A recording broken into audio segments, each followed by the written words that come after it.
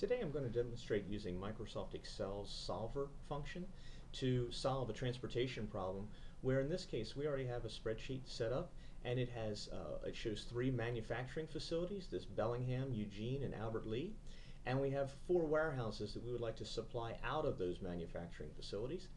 And there are transportation costs already identified. So to send a truckload from Bellingham to Warehouse 1, $464. A truckload from Bellingham to Warehouse 2, $513, and so forth. So we have our transportation costs. And the question is, in order to meet the demand at each of those warehouses, how many truckloads should we send from each plant? So our solver answer is going to go down here in the bottom. And the demand for our warehouses, Warehouse 1 is going to need 80 truckloads, Warehouse 2 65, Warehouse 3 70, and Warehouse 4 85. Now similarly, our supply, the Bellingham plant produces 75, the Eugene 125, and Albert Lea 100, and those are truckloads.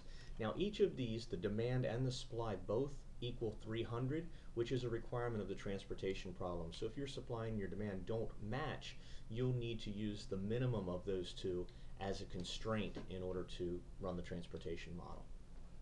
Now a couple things that we need to do to get this set up. I'm going to put in some formulas just so we get some total quantity ships, and I'm just going to copy that across, and we're going to look at the total for each manufacturing facility as well. So I'm just putting a couple totals in here and copying those down. So as Solver fills in the numbers in the middle, I'll get my totals out here and it'll be easy for us to check and make sure that we haven't over-consumed our supply or under-fulfilled our demand.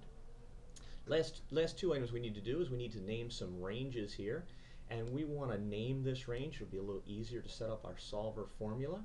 So to set up a named range, I'm going to go into Formulas, Name Manager, New, and this first group up here at the top that I've already highlighted, I'm going to call that Unit Cost.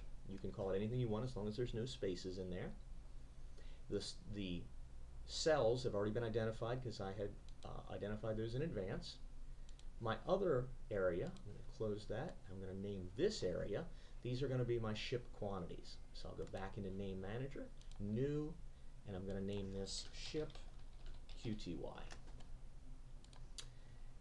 Got my both ranges named, and now all I want to do is set up a place to multiply those together to see what my total costs will be.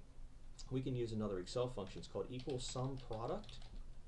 And if you put your open paren, then it just asks you what do you want to multiply together, and we would like to put together the two fields that we just named, unit cost, see that coming up below, comma, ship QTY.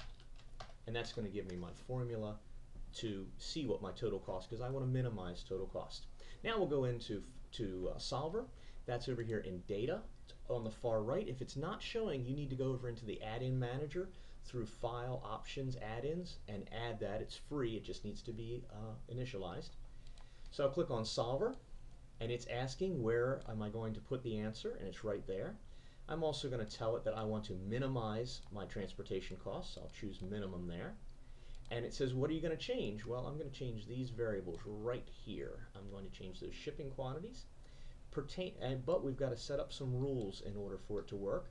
So subject to these constraints, and I'm going to add those right now. Total received will need to equal 80 for Warehouse 1. Total received for Warehouse 2 will have to equal 65.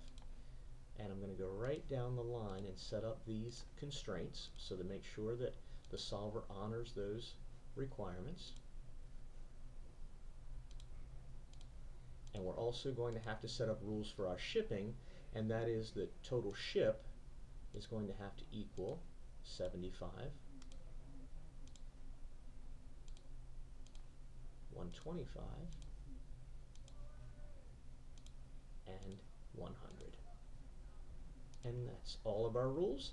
We actually do need to change the solving method. We're going to use a simplex linear method, a little more straightforward, and choose solve. And it has solved the problem. And I'm going to tell it to keep the solution, so it's going to embed that in my spreadsheet. And what I see is in Bellingham, it wants to ship 20 out of Warehouse 2.